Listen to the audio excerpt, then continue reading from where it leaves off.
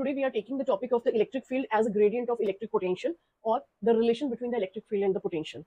So plus Q is the charge that is placed at point O along x-axis, and because of this electric field E is there, and the force experienced by the test charge, say Q naught, is F.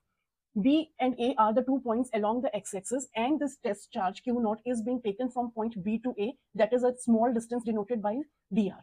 Now this test charge is being taken in the opposite direction of the electric field. So some work is to be done. So we are going to find out that relation. First is the force that is experienced by the test charge Q naught due to the plus Q charge. That is given by the definition, force is equal to the product of the charge and the electric field.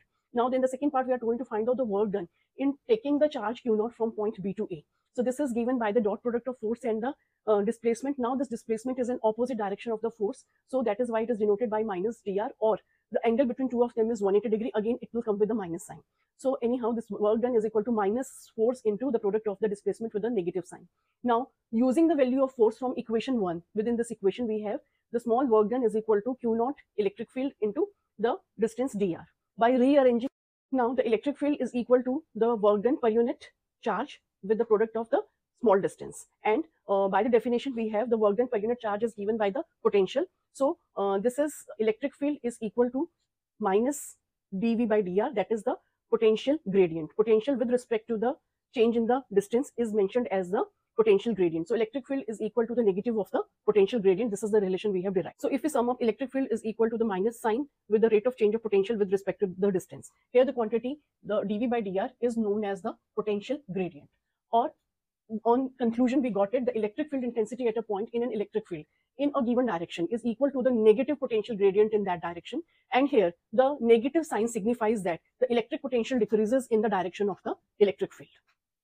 Today we are taking the topic of the electric field as a gradient of electric potential, or the relation between the electric field and the potential. So plus Q is the charge that is placed at point O along x-axis, and because of this electric field E is there, and the force experienced by the test charge, say Q naught, is F. B and A are the 2 points along the x-axis, and this test charge Q naught is being taken from point B to A, that is a small distance denoted by dr. Now this test charge is being taken in the opposite direction of the electric field. So some work is to be done. So we are going to find out that relation. First is the force that is experienced by the test charge Q naught due to the plus Q charge. That is given by the definition, force is equal to the product of the charge and the electric field.